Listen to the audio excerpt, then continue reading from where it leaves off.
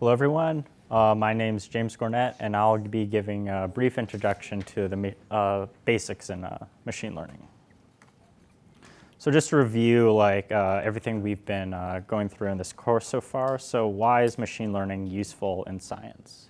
Machine learning is useful because it provides many interpretations of our experimental data that we may not be able to find visually or through other kind of methods of visual inspection, such as dimensionality reduction, linear encoding, and decoding models.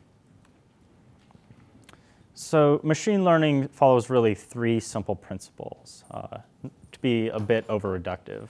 The first is statistics and how do I model my question, computational mathematics or numerical analysis, and how do we find efficient algorithms for modeling and solving our questions formulated through statistics, and programming, and how do we implement these algorithms given by numerical analysis. So I'll be starting with this kind of first module in machine learning statistics. So statistics, in a matter of speaking, is a form of inverse probability. We have some reality that we're trying to ask questions about. And this reality has some, can be formulated through some probability distribution. However, we can only sample a few of that samples from that probability distribution, and we do not know that data generating distribution exactly. So the job of statistics is taking this empirical data generating distribution, which is an approximation of this distribution, fit it to some probability model to get some idea of how reality works.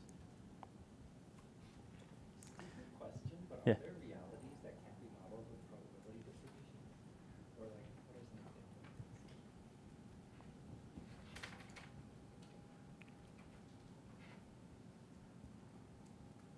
the No,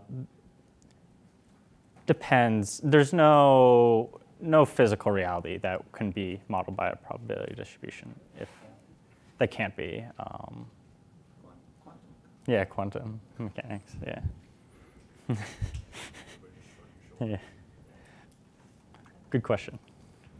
But just to review a few probability identities. The first is independence. If two random variables are independent, we can factorize them. Conditioning, we can take a factor out and condition on a variable. Marginalization, where we can take if we sum over all kind of probabilities of a random variable, we could can we eliminate it? An expectation, where we could where it's we could just sum over the probabilities of that random variable. So every probability distribution tells a story. And these stories can vary over different kind of experiments or different kind of questions. For example, a normal distribution kind of models the idea of if I sum different noises that have different probability densities, it will eventually converge to the normal distribution by the central limit theorem. In addition, the categorical distribution tells me if I sample the different objects and they have different probabilities of occurring, what do I expect to see in that distribution? And the Poisson distribution models kind of waiting time, or models how many events would occur if there's a probability of that event occurring every interval, and so seconds. In addition, every model, every method in statistics has an implicit model of the world. For example, some more simple methods, such as linear regression, models the world as a hyperplane, whereas more complicated methods, such as convolutional neural networks, model relationships in data through pixel-wise relationships that get increased in a hierarchical manner. So given these probability distributions, we want to find a distribution that's the closest to our data. And in order to do this, we employ a method called maximum likelihood. There are different methods in statistics to find the kind of find the closest distribution to the true data generating distribution. But this maximum likelihood tends to be the most tractable computationally. In this case, we have the likelihood function. And given this, this function, the closer our parameterized model is to the data generating distribution, the higher its score.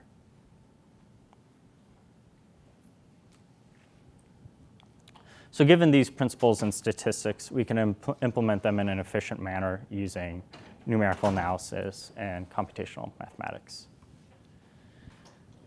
So one method to do this is called gradient descent, to minimize or maximize a particular value function. In gradient descent, we can just take the derivative of the likelihood function, and we could use this to find the minimum of this particular function by iterating over the derivative multiple times and descending to its minimum.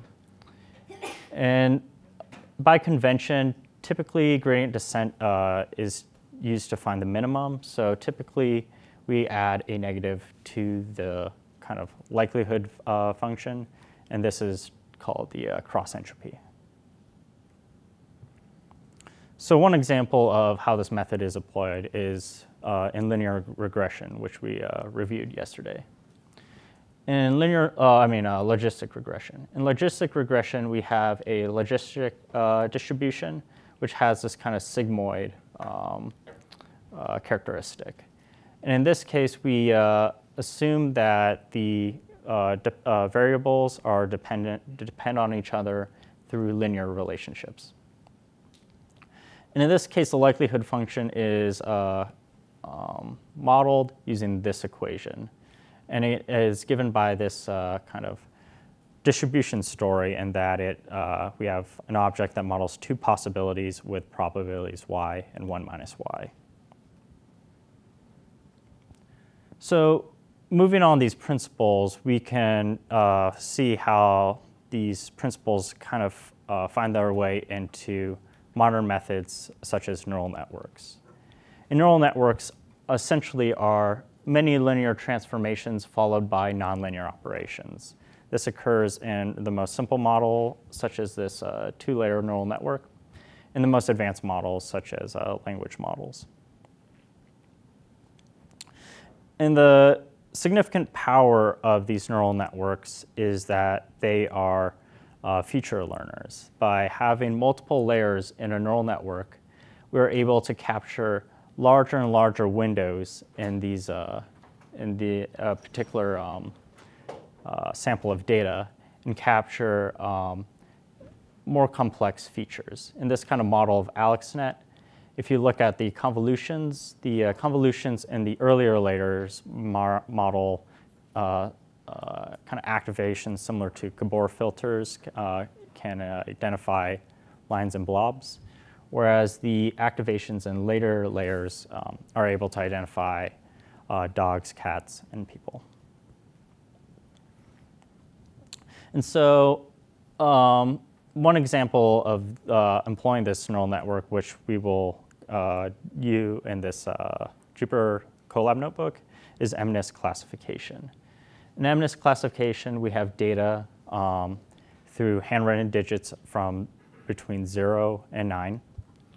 And in these handwritten digits, we can model this using the softmax distribution. A particular number can have a probability of having the identity between 0 or 9. And so maximum likelihood provides a quantity for us to minimize in this case. So the model here is again the softmax distribution and a two-layer neural network. the likelihood function is given by this. And so to employ a maximum likelihood, we can use and solve kind of the best parameter set for a neural network. We can employ the chain rule of calculus, which is typically called backpropagation. In this case, we could take the derivative of a function or a variable with respect to a composition of two functions, and then it's given by this identity, where the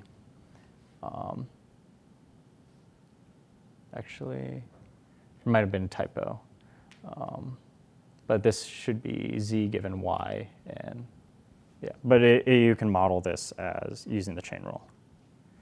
And this allows us to, in a forward pass, calculate a quantity, and to update the weights, we could just perform a backward pass on this quantity. And in the notebook, we will kind of derive a lot of these properties. This allows us to derive these two kind of loss functions and kind of gradients of these loss functions to update the weights to solve and classify handwritten digits. So now we will move on to the kind of programming aspect, and this will be in the Colab notebook.